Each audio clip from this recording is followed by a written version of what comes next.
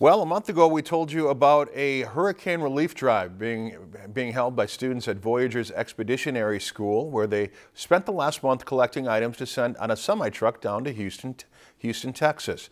Now, through the kindness and generosity of businesses and individuals, students collected over 1,500 items to send to families struggling to rebuild after Hurricane Harvey.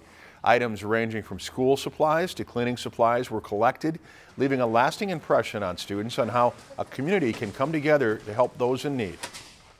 I learned how much it takes to get other companies to help out and what kind of process it takes to get other big businesses to help out in town.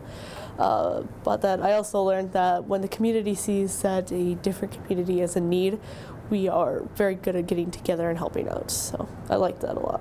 Next, the semi-truck loaded with supplies will begin the 2,000-mile journey down to Houston, and will be making stops collecting more items from towns along the route. For the driver, every item counts and will make a big difference for those in need. My expectations, if I can even fill half the trailer, I'd be ecstatic.